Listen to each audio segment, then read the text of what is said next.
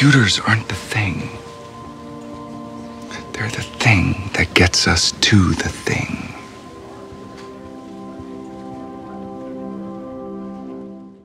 Hey, what's up YouTube? I'm James and welcome back to another episode of Vintage Tech Junkie.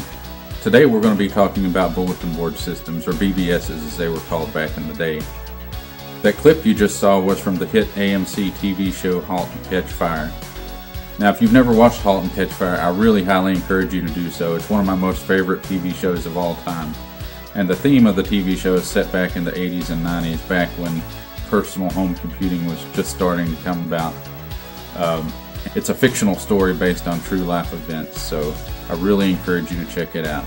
Now, one of the main premises of that TV show was the bulletin board system. So if you're not sure what a bulletin board system is, don't worry, I'm going to walk you through it. But essentially the premise of a bulletin board system is any computer user back in the day that had a phone line and a modem could set up a piece of software that allowed another computer to dial in and exchange information. So prior to the internet, services we have today like Facebook, Instagram, X, or even YouTube were not available back then. Everything was way more decentralized, so what you ended up with was a bunch of hobbyist users, for the most part, having their computer set up to allow incoming phone calls so other users could call in and they could exchange information. A BBS system consisted of several features that are very similar to a lot of the things that we have today on the internet. So typically on any given board that you would call, you would at least have something like a message base that had messages from a number of users that were essentially called bulletins that you could read and respond to. Very similar to the way we use Facebook today when we scroll through a feed. Some of the other things that were pretty much available on any BBS that you called was a file area, and that was basically used for users to upload files and users to download files. So you could upload files that you have and share them with other users. Now you also had email, but the big difference between the email back then and the email today, email back then was primarily constricted to the bulletin board that you were calling. So you could message other users on that bulletin board system, but you typically couldn't message another user from across the country connecting on another bulletin board system. Now there were some services that came along later in the BBS years that interconnected a lot of the BBS systems so that they could exchange emails from one BBS system to another, but that didn't happen early on. Another feature of most BBS systems were games. A lot of people got online to play what they call door games. Door games are essentially a gateway into an actual game that you can play online. A lot of these games were multiplayer games, but they weren't real time, so basically what you would do is log in and play your turns, and then someone else would log in and play their turns, and the whole game would kind of develop that way.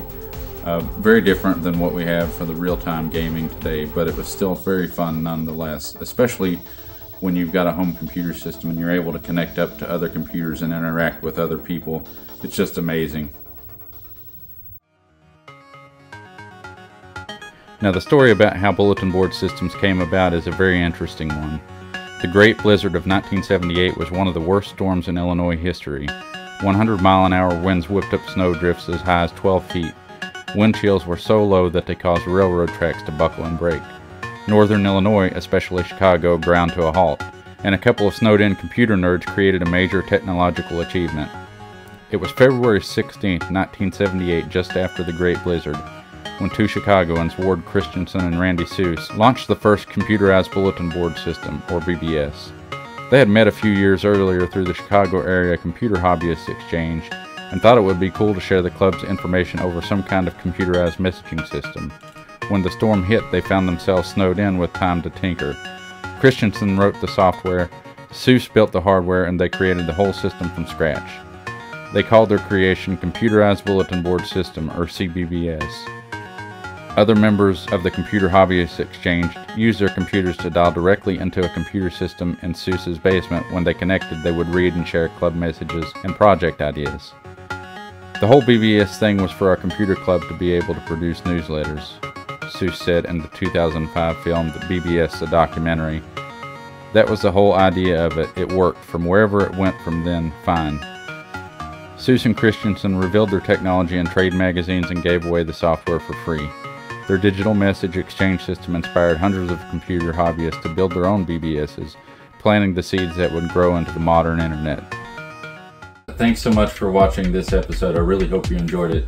This will be part of a multi-part series. The next episode we'll be talking about building a device which will allow you to connect your older PC to the modern internet and connect to modern BBS systems running on the internet. Be sure to hit the like and subscribe button to stay tuned for future episodes. Thanks so much.